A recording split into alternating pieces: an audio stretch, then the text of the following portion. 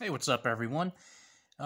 If you're watching this video, then you probably are kind of like me and you watch lots of YouTube videos, and lots of those videos are about guns and ammunition and all kinds of related stuff. And I was watching a video before, and it's not the first one I've seen on this topic, but it's just the latest. And the person mentioned how they don't, basically, how there are two kinds of people that are kind of detrimental to the shooting sports. And he said those people are scalpers and hoarders. So the scalpers, he said, are people who buy up ammunition and sell it for a profit. Those are one kind of people. The second kind of people were the hoarders.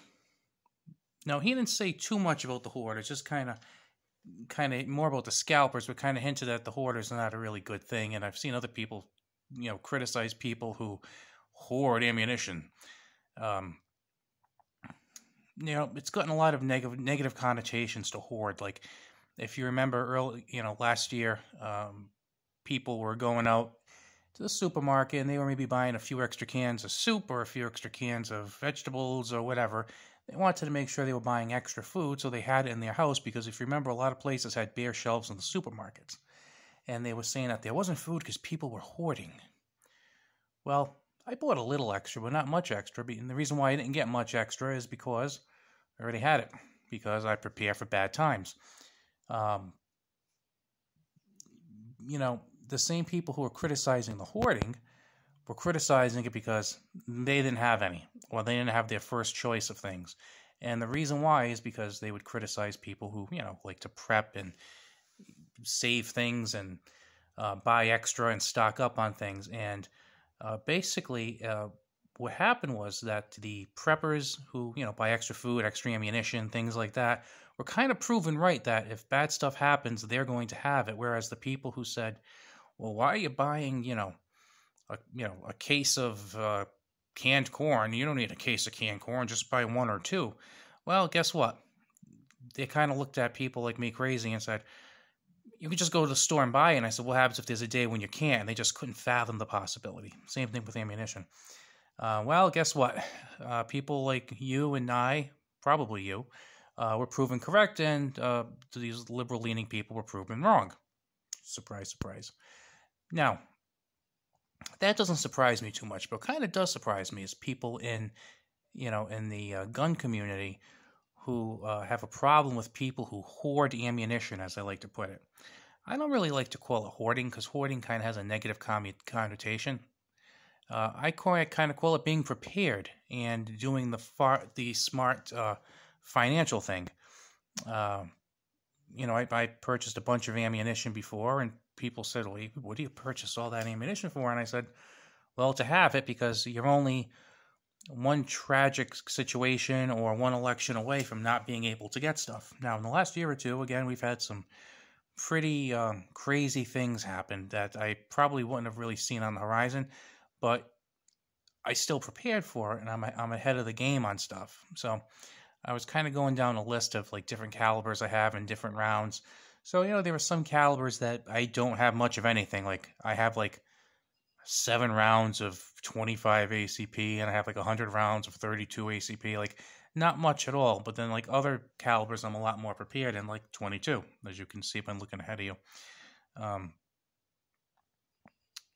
And with those calibers that I prepared for, I bought them a lot cheaper than what they are now. So right there, I saved money. I bought a lot of these rounds of ammunition at like 4 cents a piece for 22. I paid, sometimes like $20 for a box of 500 or 525 rounds of ammunition. I think this box of Winchester, this 333 rounds, I think I might have paid like $15 for it. Not $15 now. I haven't seen that particular box for sale, but the bulk ammo I used to get for like 3.8, 3.9 cents a piece, now it's going for like 6.5, 7 cents if I'm lucky. The standard velocity, I think I might have paid about $2.25 a box for that ammunition. So if you're figuring about maybe 4.5 cents a round for that, today it was at Walmart, and it was selling for, I think 456 or something for 50 rounds. So, you had sales tax to that. You're talking 10 cents a round for standard velocity, plain old CCI. Now, in today's market, that's not a terrible price, but it's not as good as paying 4 or 5 cents a round. So, I mean, everything has doubled. We are looking at 8% inflation, annual inflation from the latest numbers. But if you look at a lot of the things you purchase, they're greater than 8%.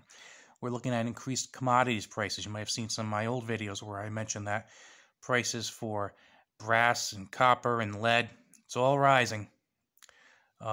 Primers, can you find them? I can find them occasionally, but I'm not paying the prices they want for them. No way in hell. Not doing it.